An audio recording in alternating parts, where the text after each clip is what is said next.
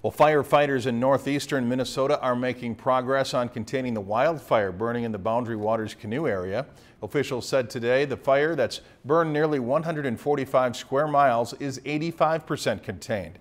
Cooler temperatures and precipitation are expected to help with firefighting efforts. About 450 firefighters are working the blaze. Fire restrictions remain in effect throughout the state.